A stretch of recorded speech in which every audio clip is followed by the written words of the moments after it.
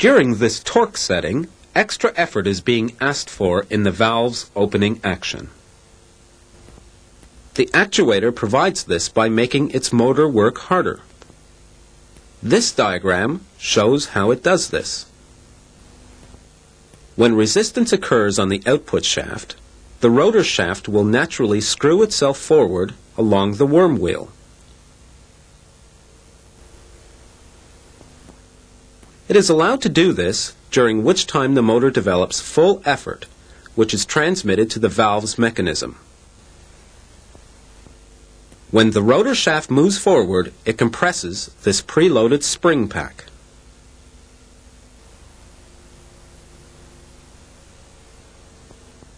At the same time, through this helix, the forward motion is converted into a rotary one, which, by contact with the front plate, activates this switch. The same switch that operates the positional limit, incidentally. But more of that in a moment.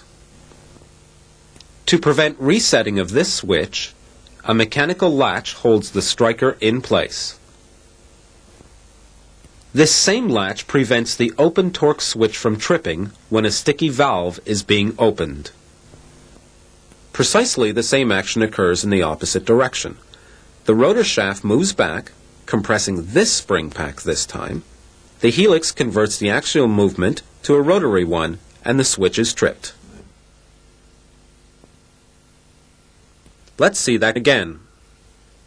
The torque selectors having been preset, a resistance in the valve is felt by the actuator.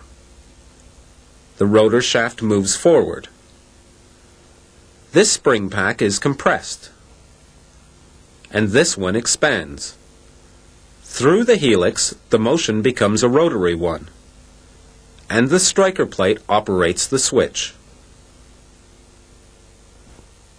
Only the front switch has been tripped. The other two, as we said before, are for indicator connection or interlock with other valves and can only be tripped by the limit switch drive.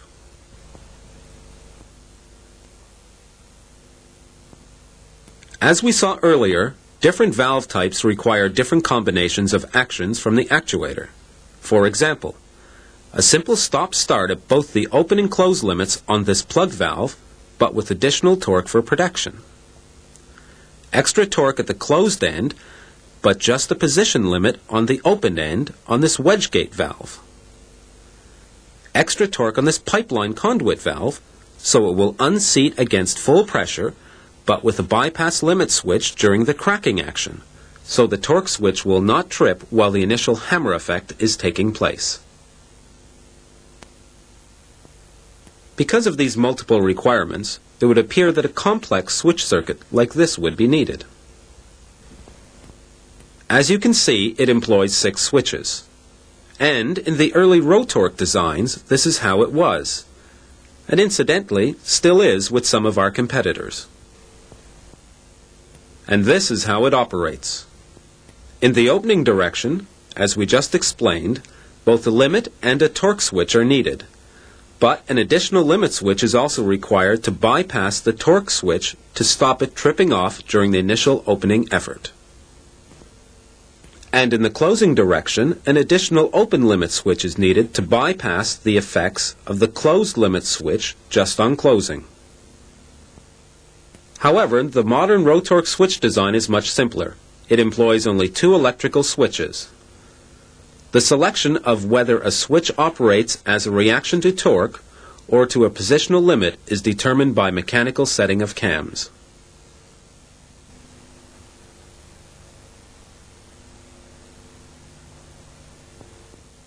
As you saw, torque bypass is achieved with this mechanical latch.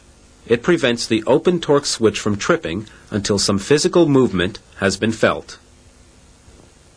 This latch also prevents repeating hammer action if the button is kept depressed, or if automatic control is left to run.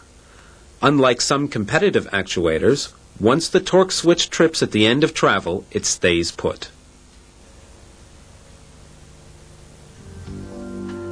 So, all the problems of valve control are dealt with by the A-range switch mechanism.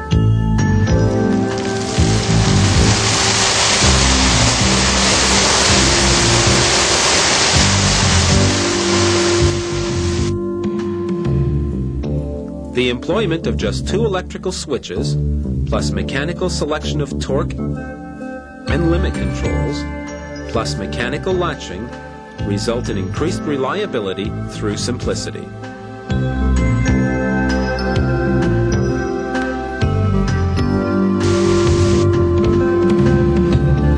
The employment of just two electrical switches, plus mechanical selection of torque and limit controls, plus mechanical latching, result in increased reliability through simplicity.